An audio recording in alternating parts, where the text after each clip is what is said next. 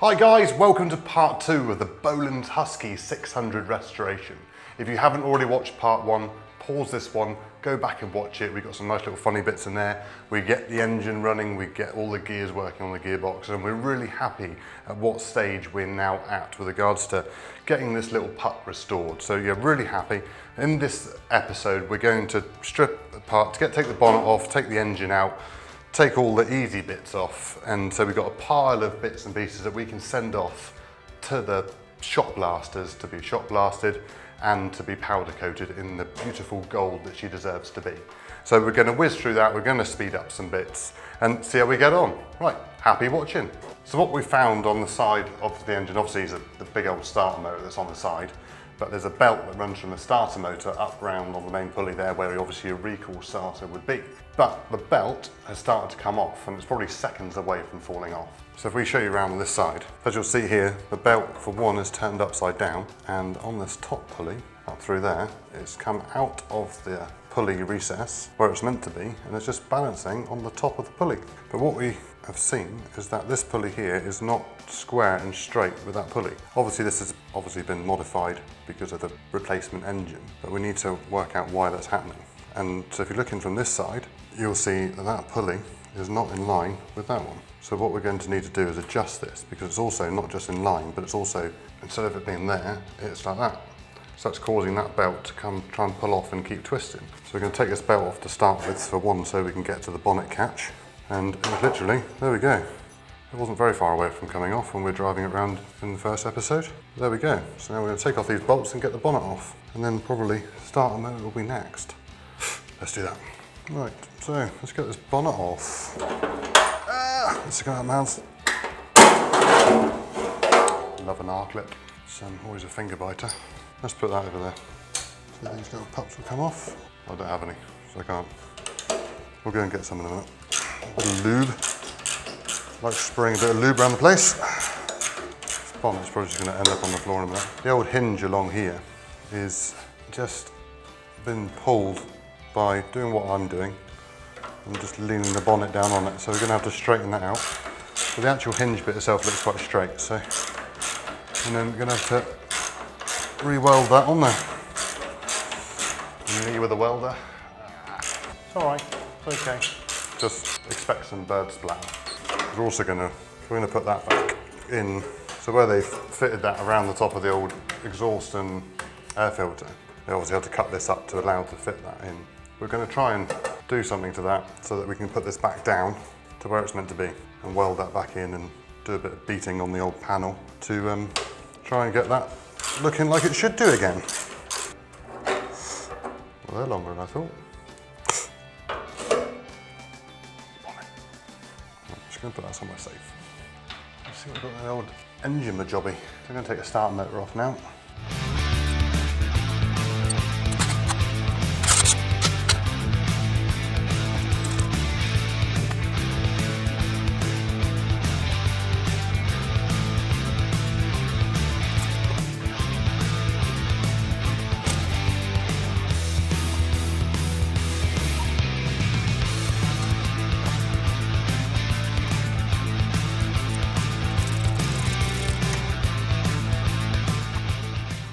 Right, so we've taken the bonnet off, we've taken the starter motor off, we've taken the battery tray out here.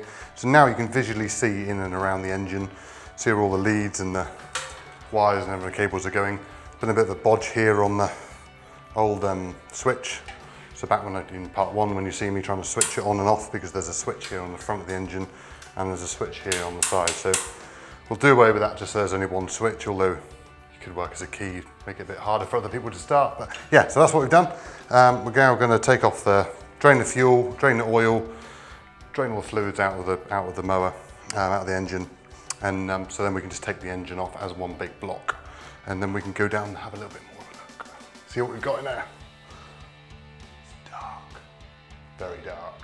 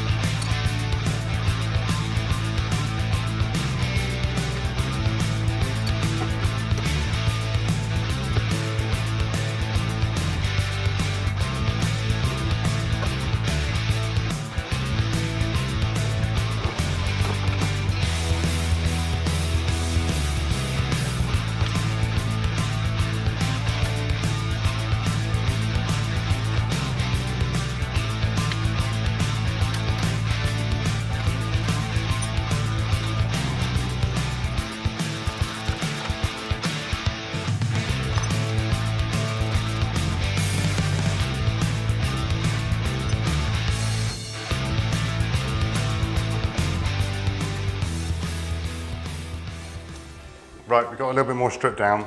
We got down to the engine. Engine's loose. We can get it off. Just going to pump the oil out of it. It's one of my favourite jobs.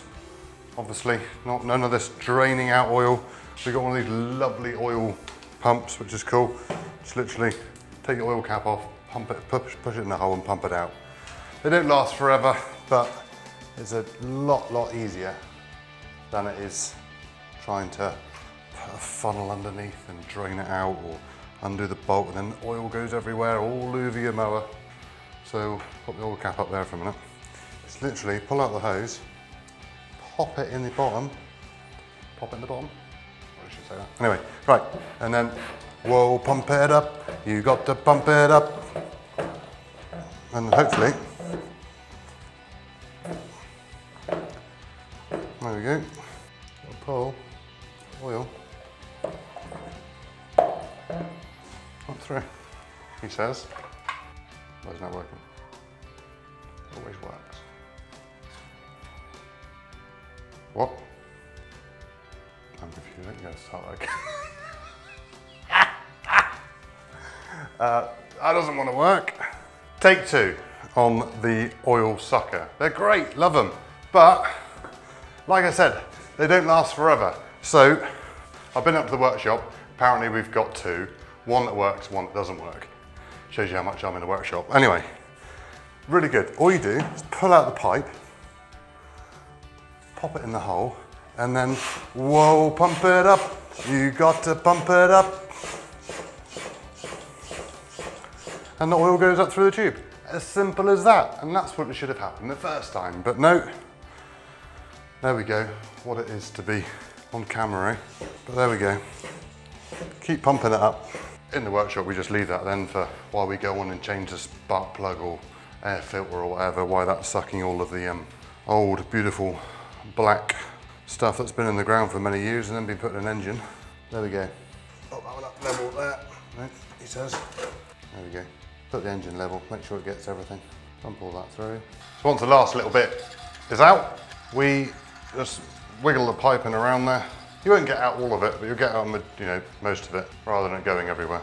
Push it around, once it stops sucking, give it another little pump. So you can hear it. Can you hear it? Beautiful. There we go. Pop it in there, extra little pump. Suck up any residue in the bottom of the pipe, and there we go. So, stop in a minute, it's fine. Anyway, engine's off. We should be able to literally go, yay! Have an engine. A beautiful little Briggs & Stratton Industrial Plus engine from 1997. It's cool. On the inside of the bonnet, the original engine plate from the original engine has been put on the inside. Whether that was deliberate or not, I don't know, but yeah, we'll have a look at that later on in the videos. But there we go. This pulley here on the outside, this cover, and that is all original from the original engine as well, which I only just realised. It's all gold, so there we are. One engine out. Hang on, you know what I'm going to do? I'm going to put that oil cap back on. There we are. Cool. Put that to one side. We'll see you in part two, girl. Sorry, no, part three. This is part two. James, you're getting confused. Right then, Sir Cameraman, let's have a look in here.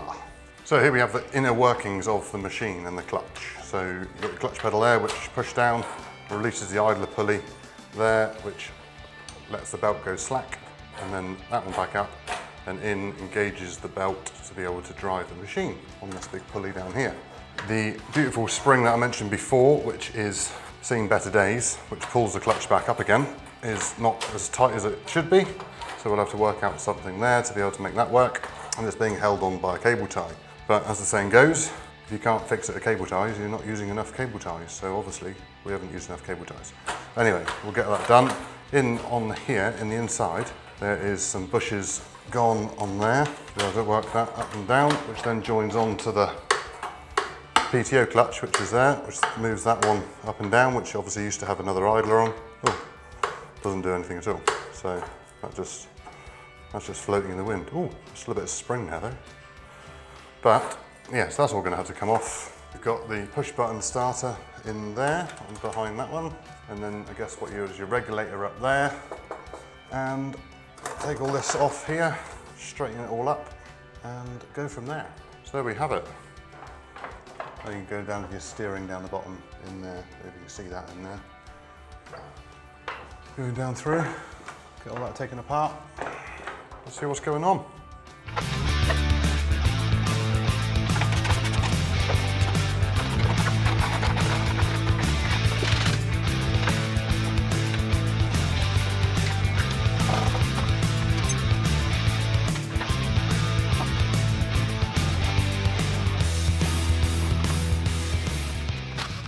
So here we have the Bolens down to nothing left. It's just seats and a steering wheel. No, wheels and a steering wheel. And a bit of chassis and a gearbox and some linkages and stuff. But anyway, we've opened up the back, opened up the gearbox, transmission, whatever you want to call it. And we've found that someone's been in here before, surprisingly enough. But we've got some nice little welds on here. But let's have a look here. Let's go inside. We've got our gears going forward and back. As you can see here, someone's been in and made a bit of a selector on there, welded that one up. Which might have been the original, they just welded it back on maybe it came off once. Who knows? But I don't really know what this does back here, why it comes out so far there. So it's quite interesting. If any of you guys know, any of you Bolens experts, I'd love to hear what's going on back here. Because I'm guessing, obviously your worm gear there, which just goes on to your axle. And I understand there's a big brass gear in underneath that one, which that drives. But then you've got it coming out the back. Does that mean you can put a PTO back there? Does that mean you can put someone else on the back? Is that just literally access to be able to get it on and off? It'll be interesting to find out if anyone's put anything on the back of that. So yeah, so anyway, coming from the front over here, transmission comes back through, spins round in there, and then you select your gear, like so. And that, oh, there we go, so you've got drive now, that's going around. And then pull that back into neutral, nothing happens. So that should be reverse. Yeah, there we go, look, there's reverse. That's turning all that round. Back into neutral, nothing happens. And then that's first. There we are, there we go. Just trying to go forward, I promise. Right, so everything is pretty nice and tidy in there. But yeah, the oil level I think is too high. Before, like I said, the oil level should be on the old, below that plug there. But I've got in my instruction manual, which I managed to download, it does tell me how much needs to go in there. So we're going to drain that out in a minute, suck it out with our beautiful sucking machine, and have a look in the bottom, see if we've got any nice iron filings and bits and pieces, make sure there's nothing else untoward that we weren't expecting in there. And then, yeah, what's everyone's opinion? Should I just hand paint the frame, or should I strip that right down and have it all shot blasted properly? Should I cut a corner or shouldn't I? Probably not. Anyway, see what your thoughts are, it'd be great to hear.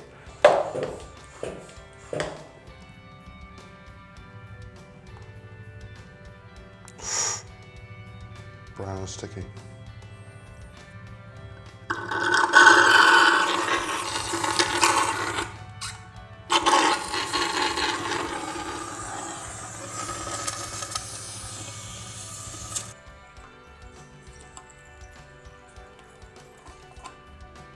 So we drained the oil out of the back of the gearbox, and I took the plug off the bottom just to get that, all of that out of the bottom. So look, we'll just have a look on camera a minute. I'll put a screwdriver in there and just see what's, look at that, it's just literally like thick grease in the bottom of that gearbox. So how deep that goes, how deep is the rabbit hole? Just a bit manky, just manky old greasy, thick old oil. Look at it just dripping off. But yeah, look at that. Horrible old beep beep. There you go. Yeah, but it doesn't seem to be any filings in there. I'm sure there is somewhere. Yeah, there is. Yeah, nice bit of iron chunks. That's right, no, it's not chunks. It's just bits of filings. But we're going to leave that there to drain overnight. Get it running. All that beautiful brownness. It's not exactly golden like the tractor's supposed to be. Cool. Clean that up. We'll leave that overnight just to drain out, and then we'll give her a good flush through as well. And then we'll seal that over, seal the gearbox over on the top. We might use the plate, I don't know, but we've got to get all of the gubbins off, get all of that up through there. I think we're going to be lucky. I think, sensibly, there's no need to take the whole gearbox apart. Everything all looks fine in there. But we can take these bars off the side, all the way up through the main chassis, as it were. Take the wheels and the hubs and everything off, and then just maybe just hand paint the actual gearbox itself. So I think that'll suffice. I don't think there's any need to really take that right apart. So that's what we'll do. Leave that to drain overnight, come back to it tomorrow, take all the gubbins off, seal that back over, strip down some more. Hello again guys, right, so we are back in our little studio workshop. The oil has flowed out the back of the machine. Well, most of it's a little bit greasy, old rubbishy stuff in the bottom. But apparently, according to my editor, we are running over time on this episode. So what we're gonna do is I'm gonna literally bang through this today, take it all apart, strip it down, speed it up, and I'll see you once it's all in a load of bits on the floor. So there we go, let's dig in.